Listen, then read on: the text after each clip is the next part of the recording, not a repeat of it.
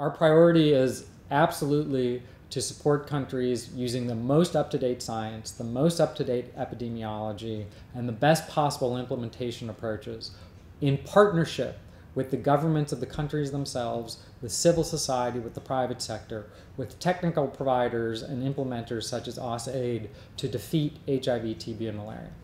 And we can do this. This is the challenge for our generation.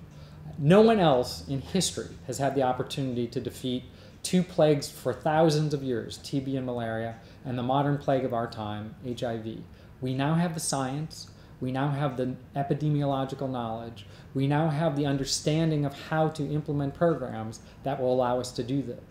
So if we don't act now, we will lose this opportunity. We will not have the technology and we will not have the money as infections are going up to control them.